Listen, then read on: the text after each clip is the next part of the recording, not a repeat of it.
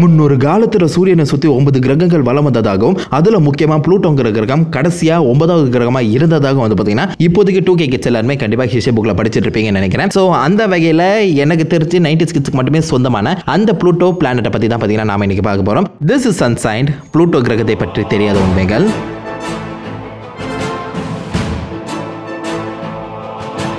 Pluto நம்ம சூரிய குடும்பத்திலிருந்து ரொம்பவே தள்ளி இருக்கு. அதாவது கிட்டத்தட்ட 700 கோடி கிலோமீட்டர் பார்த்தீங்கன்னா தள்ளி இருக்கு. ஸோ அதனால இதை உங்களால் வெறும் கண்களால் பார்க்கவே முடியாது. இதை கண்டுபிடிக்கிறதும் ரொம்பவே கஷ்டமான ஒரு விஷயமா தான் இருந்துச்சு. 1900ஸ்லேருந்தே வந்து பார்த்தீங்கன்னா ரொம்பவே கஷ்டப்பட்டு தான் அதை வந்து தேடிட்டு இருந்தாங்க. அண்ட் ஃபைனலாக 1930 அப்போ ஒரு இளைஞர் 24 வயது இளைஞர் தான் வீட்டில் கிடைச்ச ஒரு பொருட்களால் செய்யப்பட்ட தொலைநோக்கி டெலஸ்கோப் மூலியமா பார்த்தீங்கன்னா இந்த கிரகத்தை கண்டுபிடிக்கிறாரு. ஸோ கண்டுபிடிச்ச அவர் வந்து இந்த கிரகத்துக்கு வைத்த பெயர் பிளானட் எக்ஸ். ஏன்னு சொன்னீங்கன்னா இந்த எல்லாத்தையும் வந்து பார்க்கறதுக்கு முன்னாடியே யுரேனஸ் நெப்டியூன் கண்டுபிடிச்சிட்ட அப்புறம் இந்த மாதிரி அந்த 2 சுற்றுப்பாதைகள்லையுமே ஏதோ ஒரு கிரகம் அதோட விளையாட்டை காட்டிட்டு இருக்கு, அதில் ஒரு ஏகப்பட்ட ஃப்ளக்சுவேஷன் வந்து ஏற்படுத்திட்டு இருக்குன்னு சொல்லி பார்த்தீங்கன்னா அனலைஸ் பண்ணி இதை தாண்டி பிளானட் எக்ஸ்ன்னு சொல்லி இன்னொரு கிரகம் இருக்கணும்னு சொல்லி வந்து பார்த்தீங்கன்னா கன்ஃபார்ம் பண்ணியிருந்தாங்க. அதாவது கண்களால் பார்க்கறதுக்கு முன்னாடியே ப்ளூட்டோங்கிற ஒரு கிரகம் இருக்குன்னு சொல்லி பார்த்தீங்கன்னா முன்னாடியே கன்ஃபர்மேஷன் நடந்திருக்கு. அதுக்கப்புறம் பார்த்தீங்கன்னா இந்த ப்ளூட்டோ வந்து எல்லாருமே தேட ஆரம்பிச்சிருக்காங்க. 1930 தான் கண்டுபிடிச்சிருக்காங்க. ஸோ இந்த ப்ளூட்டோ வந்து ஆரம்ப காலகட்டங்களில் நம்ம நெப்டியூன் அளவுக்கு ரொம்பவே பெருசாக தான் இருந்திருக்கும் சொல்லி பார்த்தீங்கன்னா பேசப்பட்டு இருந்துச்சு.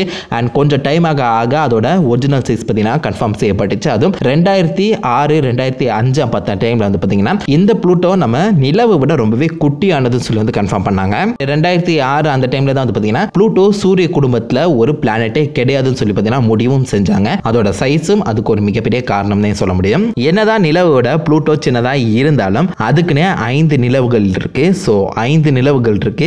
அப்ப யோசிச்சு பாருங்க, அதுவும் ஒரு கெத்தான கிரகம் தான். இதை தாண்டி ப்ளூட்டோங்கிற பெயரை வைத்தது ஒரு 11 வயது பொண்ணுன்னு சொன்னவங்களால நம்ம முடியுதான். எஸ், ஆரம்ப காலகட்டத்தில் இது வந்து பிளானட் எக்ஸ் தான் சொல்லி வந்து கூப்பிட்டு இருந்தாங்க. ஸோ அப்போ உலக நாட்டில் இருக்க எல்லா மக்களும் வந்து பார்த்தீங்கன்னா இதுக்கு ஒரு பெயர் வைக்கணும்னு சொல்லி அவங்க கடவுளோட நேம் எல்லாம் வந்து பார்த்தீங்கன்னா எழுதி கண்டுபிடிச்சி அவங்களோட அந்த லேபுக்கு வந்து பார்த்தீங்கன்னா அமைச்சிட்டு இருந்தாங்களாம். அப்போது 11 வயசு பொண்ணு ரோமன் கடவுளோட ப்ளூட்டோ அந்த நேம் பார்த்தீங்கன்னா சூஸ் பண்றாங்க. ஸோ ப்ளூட்டோ யாருன்னு கேட்டீங்கன்னா நரகத்தின் கடவுள். அது மட்டும் இல்லாம கடவுள்களாக ஒதுக்கப்பட்டவர் அப்படின்னு சொல்ல முடியும். ஸோ இது வந்து பெர்ஃபெக்டான ஒரு நேம்னு சொல்லி வந்து கொடுக்க எல்லாராலையும் பார்த்தீங்கன்னா அது வந்து அக்சஸ் செய்யப்படுது. ஸோ அப்போ நம்ம ப்ளூட்டோங்கிற பேர் வந்து பார்த்தீங்கன்னா வைக்கிறாங்க.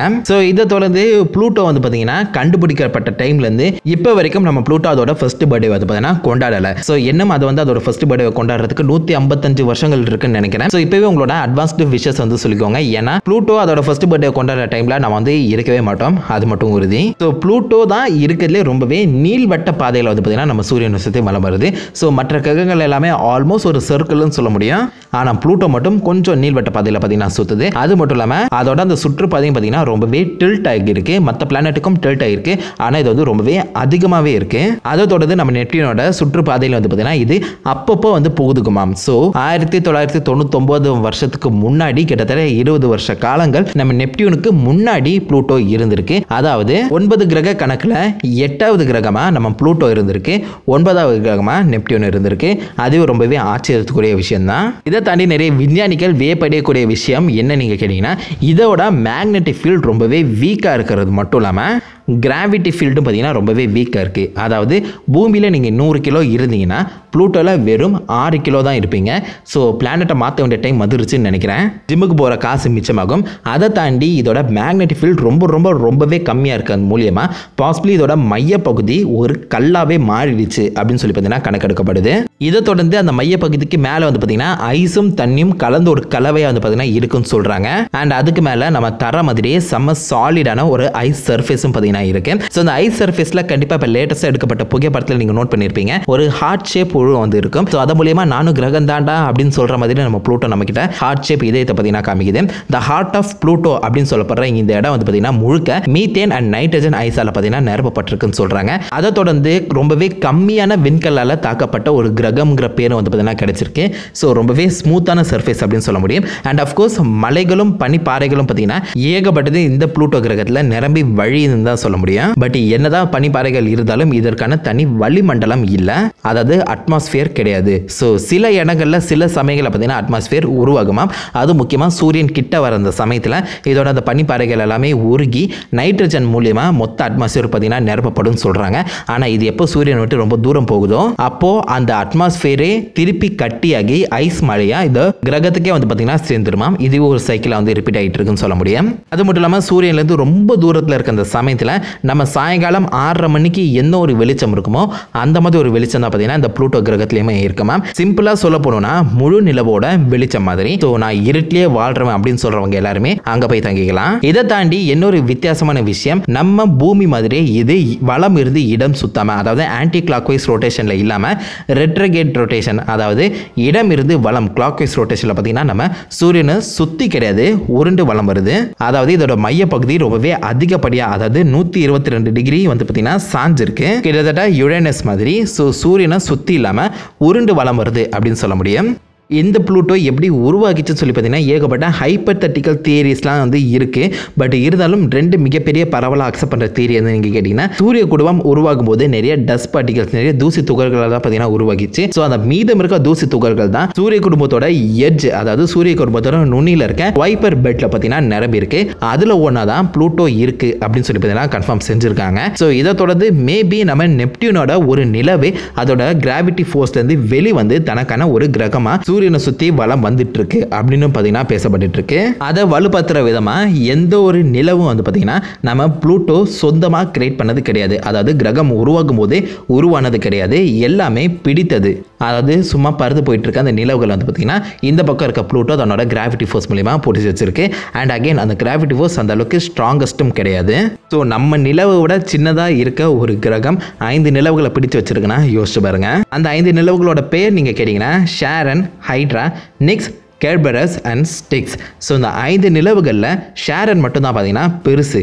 மீதி இருக்க அந்த 4 நிலவுகளுமே வெறும் 5 கிலோமீட்டர் 10 கிலோமீட்டர் விட்டம் அளவு கொண்டது தான். ஸோ ரொம்பவே சின்னது அப்படின்னு சொல்ல முடியும். பட் இந்த ஷாரனுக்கும் நம்ம ப்ளூட்டோவுக்கும் ஒரு விதமான ரிலேஷன்ஷிப்பே இருக்குன்னு சொல்ல முடியும். ஏன்னா ரெண்டுமே ஒன்றுத்துக்கொன்று எப்போதுமே பார்த்துக்கிட்டே இருக்குமாம். டைடலாக லாக் ஆகிருக்குன்னு சொல்லி நம்ம கேள்விப்பட்டிருப்போம். அதாவது நம்ம பூமிக்கு நிலா வந்து பார்த்திங்கன்னா டைடலாக லாக் ஆகிருக்கு. அதனால தான் நீங்கள் எப்போ வானத்தை பார்த்தாலும் நிலாவோட ஒரு முகத்தையே பார்க்குறீங்க. ஆனால் இந்த பக்கம் நம்ம ப்ளூட்டோவோட முகமும் ஷாரன் நிலவோட முகமும் பார்த்தீங்கன்னா ஒரே அளவில் லாக் ஆகியிருக்கும். இதை binary planets R binary system அப்படின்னு சொல்லுவாங்க. ஸோ நீங்கள் ப்ளூட்டோலேருந்து எப்போ வானத்தை பார்த்தாலும் அந்த இடத்துல ஷாரன் இருந்துக்கிட்டே இருக்கும். அது மட்டும் இல்லாமல் ப்ளூட்டோ தன்னை சுற்றி வர்றதுக்கு மொத்தம் 6 நாட்கள் இருக்குமாம். ரொம்பவே மெதுவாக தான் சுற்றி வருது.